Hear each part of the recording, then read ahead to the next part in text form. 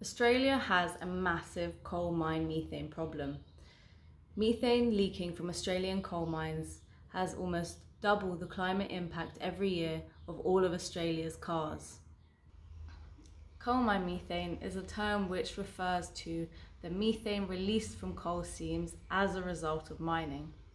Global estimates of coal mine methane indicate that it's a large contributor to climate change.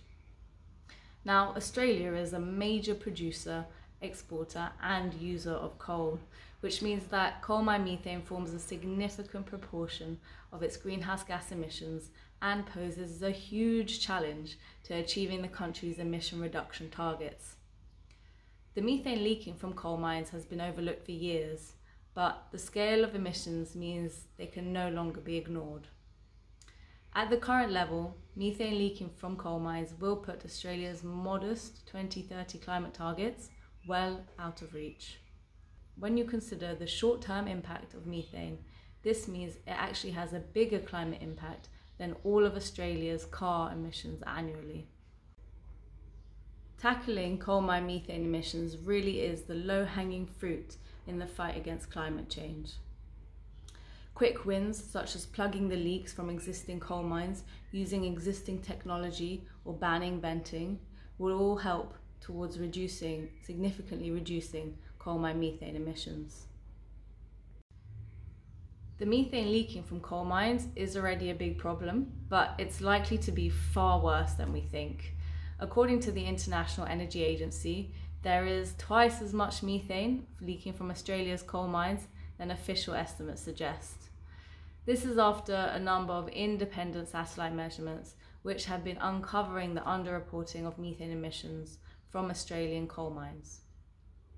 In order to understand how big this problem is, emission factor-based reporting must be replaced with direct, source and site level methane measurements. The most effective way to address coal mine methane emissions is to reduce the use of coal, particularly in energy generation. Reducing coal use, putting a stop to new coal projects and pursuing socially just pathways to early retirement for the country's gassiest mines really is crucial to this. There are also some quick and easy steps like improved monitoring and capturing, which are the low-hanging fruit in Australia's effort to combat climate change.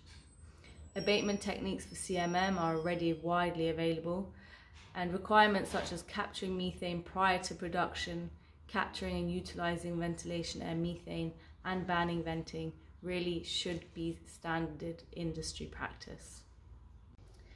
Australia has a moral responsibility to reduce its greenhouse gas emissions, but increasingly it also needs to reduce emissions to remain globally competitive as a trading nation.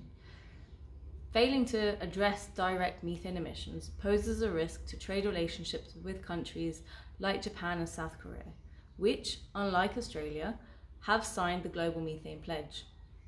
China has also announced a methane action plan aimed at cutting methane emissions in major industries, including coal mining. Australia is falling behind in a race it could be winning. The technology exists, but companies are not incentivized to deploy it.